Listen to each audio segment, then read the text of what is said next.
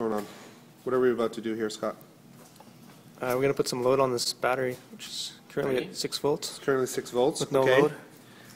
All right, we're putting a load on. And the battery's flipped to minus 6 volts. So now we have 0 volts across our 12 volt battery bank. Reverse polarity. We have 0 volts across our battery bank. If you take the load back off, it goes back to 12 volts. Put it on again. So the battery is flipping polarity with the load. All right.